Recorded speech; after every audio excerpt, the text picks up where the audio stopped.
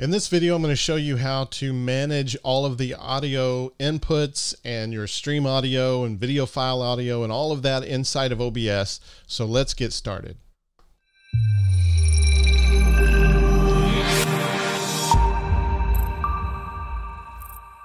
Hey everyone, welcome back to churchsetup.com, and I'm Ryan Scott. I'm going to help you today kind of decode the audio of OBS. If you're not careful, and you get something hidden and it's still on, and it's really easy to mess up a live stream audio feed, and probably more so than even the video that you're seeing. The quality of the video, the quality of the audio is so much more important. You can have, subpar video quality if you have really great audio. But even if you have the best video quality, if the audio is bad, people aren't going to want to watch. And that's a lot of people, they get distracted by the cameras and all of this, and they forget about the audio. They leave the audio separate. And then you get into a live stream and someone's speaking, you can't hear them, or someone's singing and one person's much louder than the others, or you play a video and the video is way too loud so that it's clipping, or it's too quiet, or you have one source that's really, really loud and then another source that's really quiet, which when you transition to the quiet one, everybody turns up their volume, and then suddenly you switch back to the loud one and you blow up everybody's speakers. It's just not a great experience. So learning how to do the audio right and keep it uniform and mixed really good is really important, and understanding how OBS handles audio is also important. So it's going to be a little bit different if you're on Mac or if you're on Windows. You'll have desktop audio that you can route to it and everything. We're not going to get into that complex of coverage here, but I just want to show you some of the things that I see people do that gets them confused and their audio sounded bad. So I'm going to take you over to OBS and we're going to get started into this. So now that we're in OBS, what you're going to see is my audio sources over here. And like always, we have our scenes, our sources, our audio sources, and our transitions, and then some controls. We have the preview, which is just a preview, and the program, which is actually what is going out to your live stream.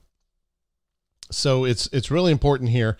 I'm going to click something down here and click unhide all just to check and see. No, I don't have anything hidden. So what I see a lot of people do at the very beginning, especially if you buy one of the church setups, multi-camera kits, especially the ones that come with the static cameras, is that you're going to have an audio feed that OBS detects from every camera that you turn in. For example, you see right here, I've got Blackmagic device. That's the camera that is showing my face. So that's this camera here.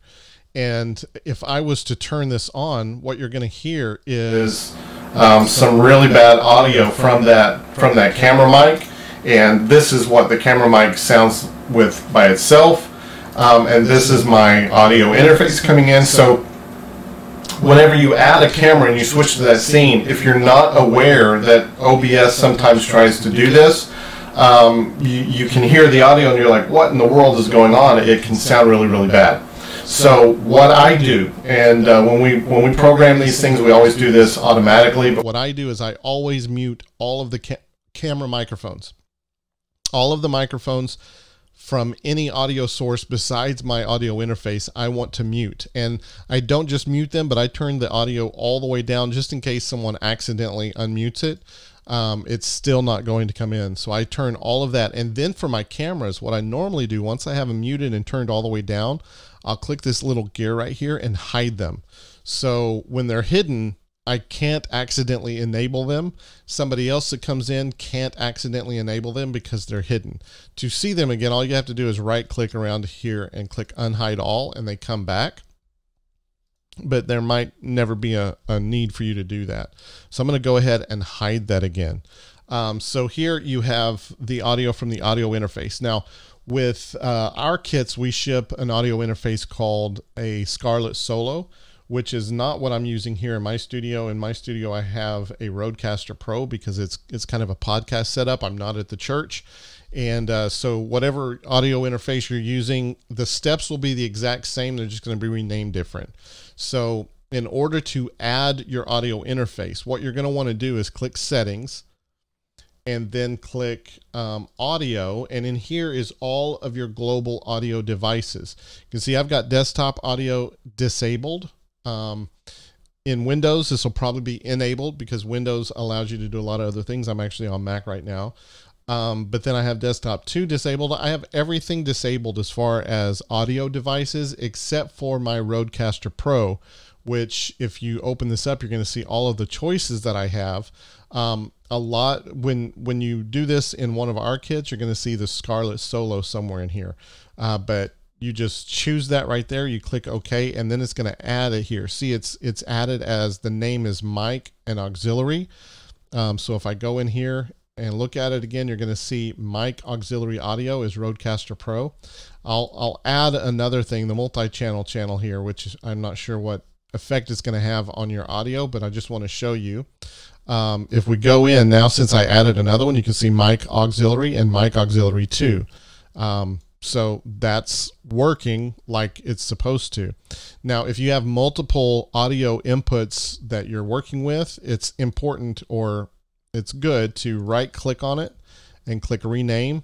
And I'm just going to name this the Rodecaster Stereo. Wow. There we go. Now I don't have I don't have any problems selecting that one.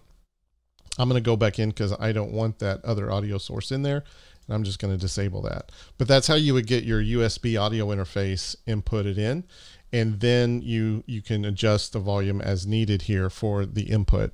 One more thing about adding an audio interface, and this is one of the things that a lot of people, they struggle with OBS because they don't know this is an option.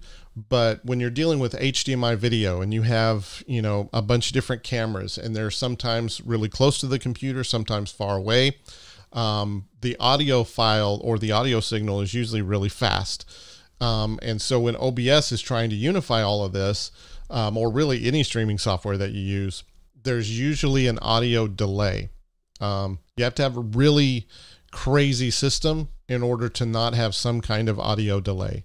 So if you see that in your recordings or your stream that the audio is not matching with the mouth, you'll click this and you'll go into advanced audio properties.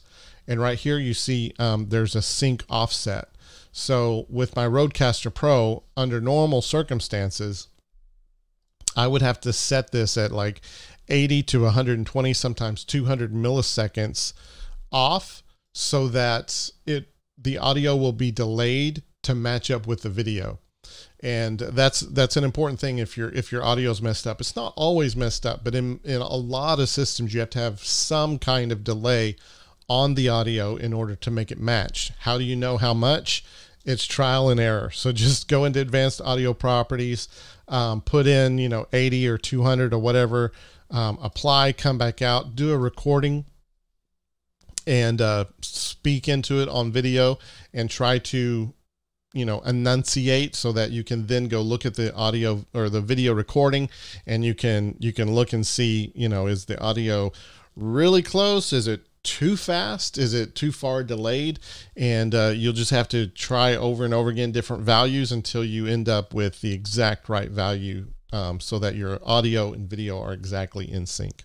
When it comes to playing videos, what you're going to see, and if I switch to this, you're not going to see it in OBS. So I'm actually going to trick OBS here, and I am going to add this scene here.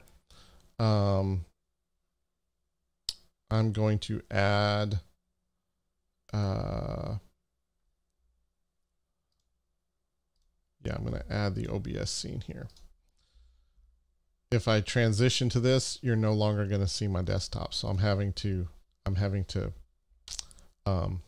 trick the system here. But if I was to play this video, so normally I'm just going to cut over here so you can see. What are all the things you need to create a really great live streaming setup for your church? Now that the video is playing, you can see when we transition to this here. So what are all the things you need to create a really great live streaming setup for your church? We're going to talk about that today on churchsetup.com. Thank you for being here. So let's get into it.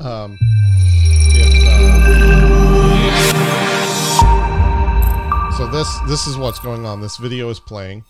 So when it comes to live streaming setups, there is a ton of options. And you're going to have all kinds of different ways that you can go, different pieces of software you can use, whenever you switch to another scene, different cameras, different capture cards. There's so many different options. Or the video audio when you're looking for exactly what you need, it really comes down to about 4 things. It'll only show up once you switch to that scene today. And we're going to show you what you need to set up a really good once you play that video, it's going to pop in about the 4 things audio you need. file First down off, you here. need a camera. So if you need you don't a camera want of some the video kind. Now, I recommend we have another video about to disable that before you transition to the scene, which means setting it up beforehand. Otherwise, when you transition over, you're going to hear the audio for that video. And as you probably just noticed, when the video audio is playing, you can't hear me very well, right? So that's something to keep in mind. If you transition to a video, it's going to pop down the video thing here. If you don't want the audio to play, you're going to have to mute it.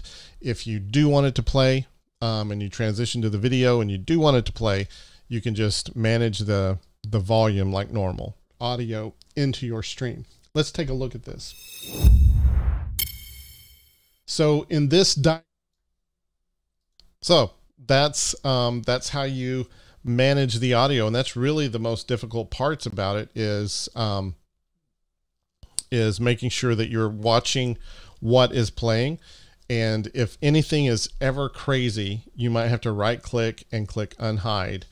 And if anything is ever just really crazy, the audio's not great, that's the first thing. The second thing is to always look and see if let's transition to this scene real quick.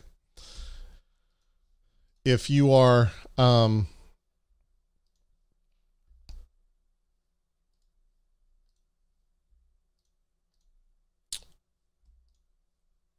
we go. If you are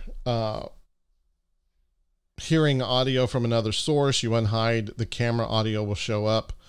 That could possibly cause some interference. But that's really how you manage the audio in OBS. It's really that easy. Now, when it comes to mixing, this is an important thing. When it comes to mixing the audio, so you have 2 people singing together, one's real loud, one's real quiet. That often happens when you don't have a good mix. And so that happens before it gets to OBS. You cannot fix that kind of thing in OBS. You're going to have to fix that in the mix that's coming into OBS, which is usually on the house mixer. So what a lot of people do, they have their house mixer, they run out of that into the Scarlett Solo. The Scarlett Solo connects to OBS, much like the Rodecaster Pro. However, there's no mixing of the channels in the Scarlett Solo. You have to do that on your mixer. That's why I tell people, if you're going to run out of the main mixer, you need to do it with a subgroup, so an auxiliary group or something like that, so that you can go onto the mixer. And if someone is super loud and someone else is super quiet, and you want to level those out, you can do that in the subgroup mixing options, and then the audio that's coming to OBS is mixed really well. But that happens outside of the system. That's something that you do on your mixer. So same thing with, if you're importing some kind of music from like an MP3 player or something, whatever's coming through the mixer, you cannot adjust it individually in OBS. You have to do that in the mixer. That's, a lot of people don't understand that. That's why I'm taking so long to explain it. I know you get it though, but hopefully this video was helpful.